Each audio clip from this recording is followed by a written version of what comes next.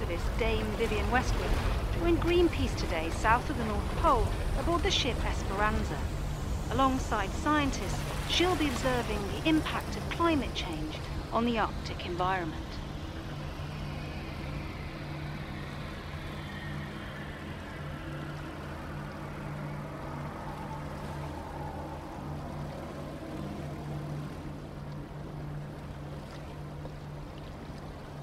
About 6 or 7 years ago, I read in The Guardian an article by this amazing scientist, James Lovelock. And he said he thought by the end of this century, the 21st century, he thought there would be 1 billion people left.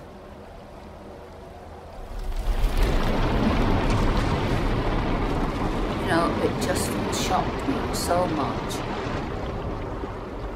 It just froze me. I was traumatized.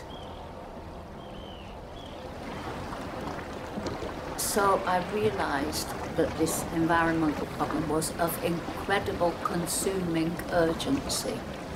The human race facing mass extinction. And then, of course, the point is, what can we do to save ourselves?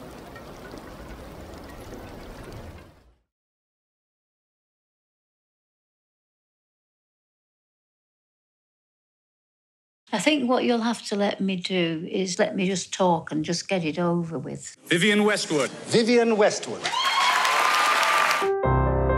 So I don't know if I want to show any of this shit. Understand something about the world. I'm not interested in the money. A woman on a mission.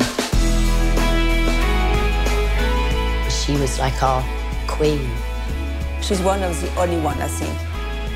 This kind of freedom, you must pay for that. Independently, you must work 3 times more. 英国カルチャーの女王が教えてくれるパワフルでエレガントな人生の仕立て方。